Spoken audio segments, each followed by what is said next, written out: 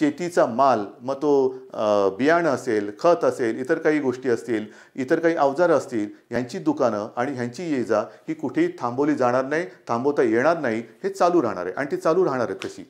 त्याच्यात कोणी काही घाबरण्याचं कारण नाही आहे. ते तशीच राहणार आहे. जीवनावश्यक वस्तूंचा पुरवठा हा तसाच चालू राहील. त्याच्यात कुठेही अडथळे येणार नाही. म्हणजे माननीय पंतप्रधान जे बोलले की 20 तारखेपर्यंत तुम्ही जरा एक अंदाज घ्या, तसा अंदाज आपण घेतोय.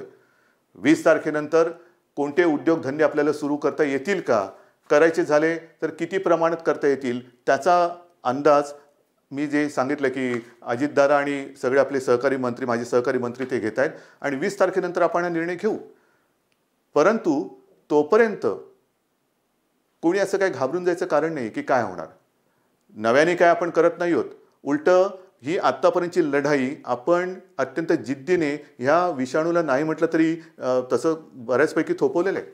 आज सुद्धा महाराष्ट्रामध्ये जवळपास 10 जिल्ह्यामध्ये विषाणूला आपण प्रवेश दिलेला नाही, त्याला प्रवेश करू दिलेला नाही, तो प्रवेश करू शकलेला नाही आहे.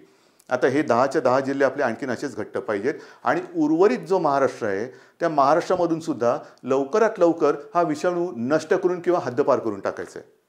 साहजिकच आहे. मुंबई आणि पुणे आणि नागपूर, पण मुंबई आणि Pune, Mumbai gateway of India, म्हणजे माननीय शिवसेना प्रमुख जे बोलायचे की या गेटवे ऑफ इंडियाला दारच नाही, आओ जाओ घर तुम्हारा. तसंच आंतरराष्ट्रीय विमानतळ आहे, भरपूर सगळे आपले पाहुणे रावणे तिथून येत असतात. त्याच्यामुळे मुंबई आणि पुणे, कारण मुंबई आणि पुणे आता जवळपास एकच शहर झालेलं आहे. या शहरांमध्ये आपण अधिक खबरदारी घेतो आहोत. मुंबईमध्ये सुद्धा आणि पुण्यामध्ये सुद्धा आपण चाचणी केंद्र आणि चाचण्यांची संख्या ही वाढवतो आहोत. घरोघरी जाऊन जिथे कंटेनमेंट झोन आहे तिथे सुद्धा तो सील केल्यानंतर जिथे कोण लागण झालेली व्यक्ती आपल्याला सापडली तर त्यांच्या थेट संपर्कातली लोक यांना क्वारंटाईनमध्ये करतोय.